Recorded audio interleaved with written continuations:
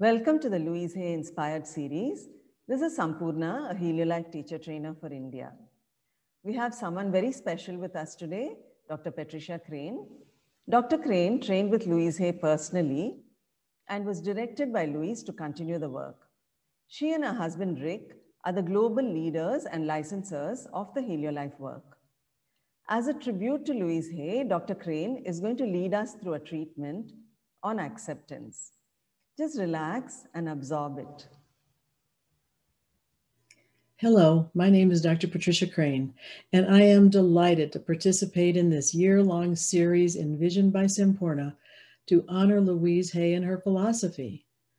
I was so privileged to study with Louise personally, and that resulted in the Heal Your Life International Training Program, which now has workshop leaders and coaches in 70 countries, sharing Louise's life-changing philosophy.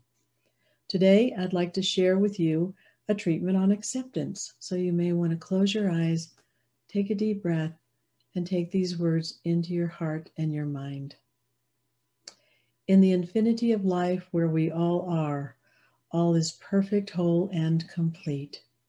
Today, I radiate acceptance to all that I meet. If I want to be accepted as I am, then I need to be willing to accept others as they are. I begin by practicing self-acceptance and self-love. When I recall myself as a child, I wanted my parents to love and accept me exactly the way I was, totally.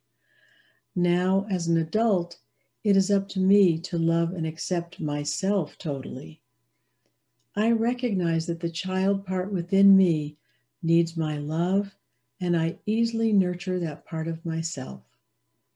The more I accept myself, all aspects of myself, some that I think are good and others where I may have some rough edges, the more I understand others and thus accept them as they are. It is easy to grow in an atmosphere of love and acceptance. All is well in my world, and so it is. Namaste.